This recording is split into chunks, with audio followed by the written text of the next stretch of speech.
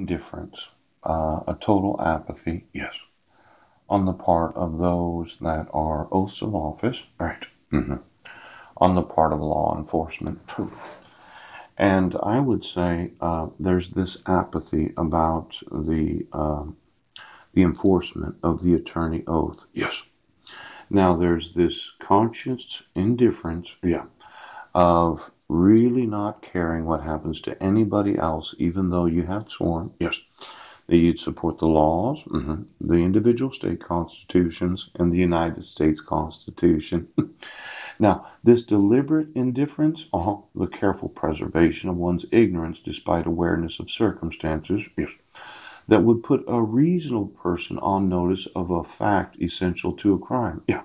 See, Jewel instruction. Oh, in criminal law, awareness of the disregard for the risk of harm to another person's life, body, or property. Ooch.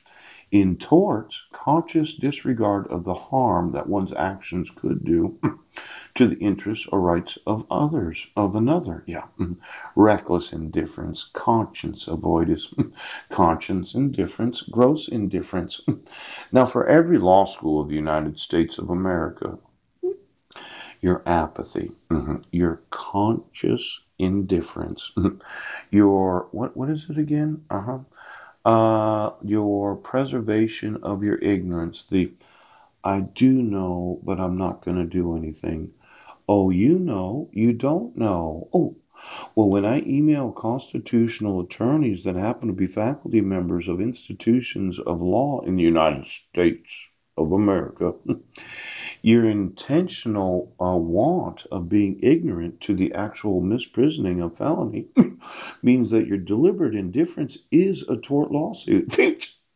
Now, for every institution in this great nation that said, I'm going to be ignorant of any violating of the civil rights of American citizens, I'm going to be ignorant of any kidnapping, I'm going to be ignorant of any child abuse, yes, cruel or inhumane treatment of American citizens, and the indignity of a poor. I'm going to sue every institution of law in this nation that has the authority of being ABA recognized, yes, to issue a law degree. Well, you said we're going to be ignorant of the actual violating of the laws of the United States. Now, get me your bar associations that because of your law degree, you were able to join the bar. And because you could be a member of the bar, you could practice law in the United States. Now, your apathy, your indifference, your cruel, inhumane treatment, and your indignity to me because of my being poor. Yes, when I get my sons, I will tell you right now,